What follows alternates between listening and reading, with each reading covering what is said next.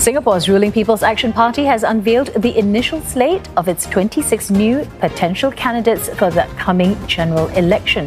The party says it will introduce them all by Friday. Joining us virtually today. Very interesting and diverse. That's how First Assistant Secretary-General Heng Swee Keat described the People's Action Party's first batch of new potential candidates. Among them, co-founder of Timbre Group, Edward Chia, who said he hopes to be an effective voice for small and medium-sized enterprises. The 36-year-old entrepreneur said he could empathize with the immense challenges faced by SMEs due to the pandemic, which include high rental and a lack of manpower. Singaporeans have also lost jobs. So you may then ask, why am I not hunkering down in my business and instead standing to be a member of parliament? So you see, I've always believed that for individuals and businesses to succeed, society must first be successful. And for a Singapore company like us to do well, Singapore must first be well. 50-year-old Desmond Tan, who was formerly the People's Association's chief executive, said he was deeply involved in helping those affected by the pandemic, including in areas like distributing supplies and helping those who need temporary relief. If elected, the father of three hopes to be the voice of the people, speaking up for youth and children, especially those from disadvantaged families. Mr. Tan had earlier also spent 28 years in the Singapore Armed Forces.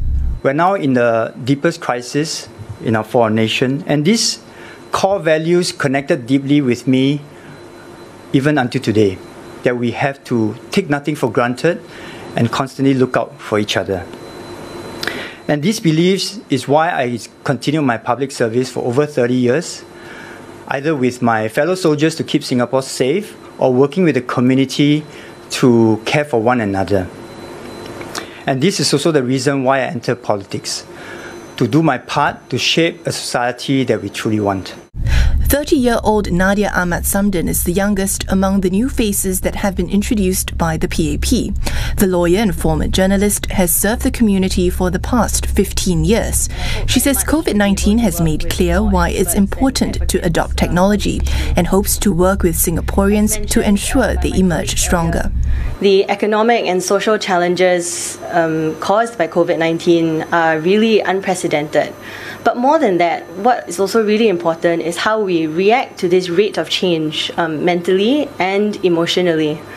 But I'm confident in my generation, and I hope to be a voice for my generation. We value sustainability, and not just sustainability in the traditional sense, but also thinking about sustainable economic growth that is equitable, first and foremost, while preserving the environment and upholding the values of Singapore. 42-year-old Ivan Lim is a general manager with Keppel Offshore and Marine and has been volunteering in the Henderson-Dawson area over the past year. The father of four said the recent circuit breaker has made him want to improve communication among those he serves. Say in future, there's another crisis where we cannot meet our people face to face.